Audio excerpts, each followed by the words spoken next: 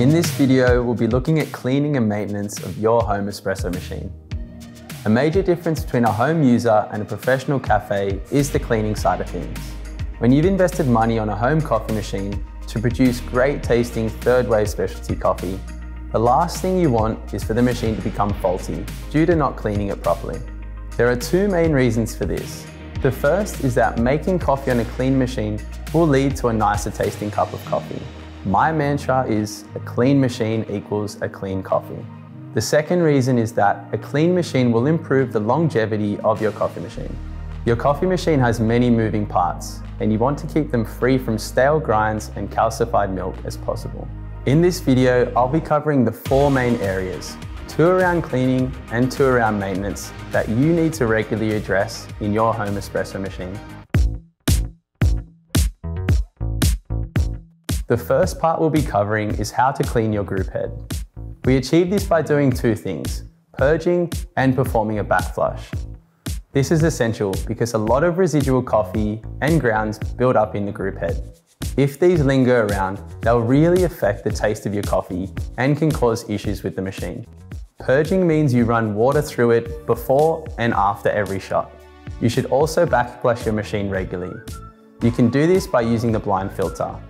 It's the circular rubber piece that pops into the portafilter like this.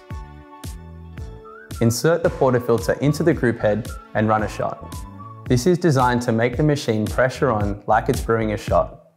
And this will flush all the water and residual grinds through the machine into the drip tray, cleaning the group head and the internal pipes. Note that if you have a Bambino, this process isn't required as the cleaning is all inclusive in the one process.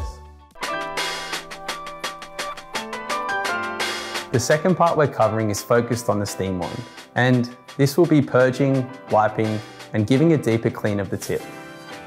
Your machine is designed to expel extremely hot steam at high pressure from the tip of your wand in order to produce sufficient microfoam. Purge prior to use. Do this by opening your steam wand to clear out any condensation or water and milk buildup in your machine before you start to texture. Then immediately after texturing, you should wipe the steam wand with a clean, damp cloth and purge again, just like your local cafe does it. For good hygiene, it's really important to have a dedicated cloth for your steam wand and a separate cloth to wipe the machine and the bench. It doesn't take long for milk to dry and calcify onto your hot wand.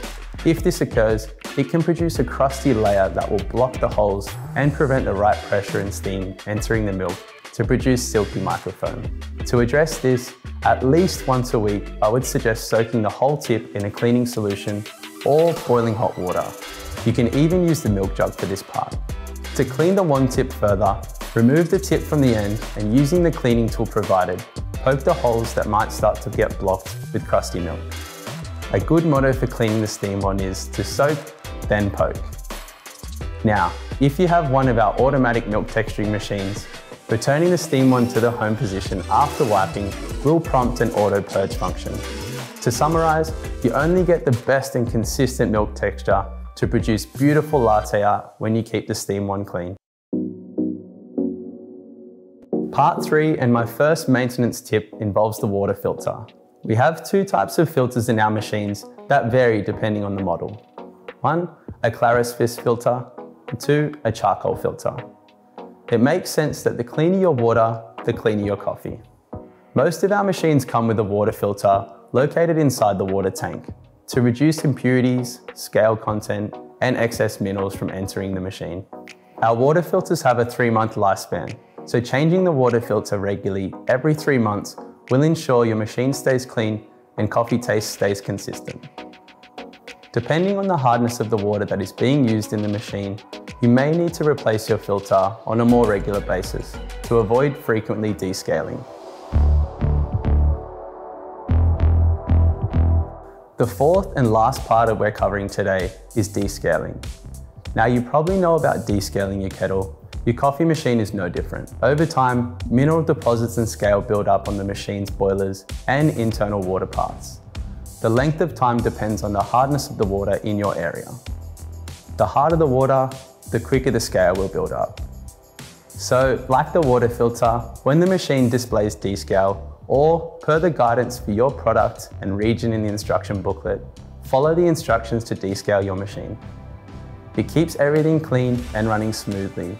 If you don't descale the machine, it may eventually clog up and stop working, so best to do this when prompted. As a rule for cleaning of domestic machines in home, where say 2 to 5 cups of coffee are made a day, some things should be cleaned every week, like the portafilter, the steam wand, group head and drip tray. Others we recommend cleaning every 2 to 3 weeks, like your grinder and your water tank.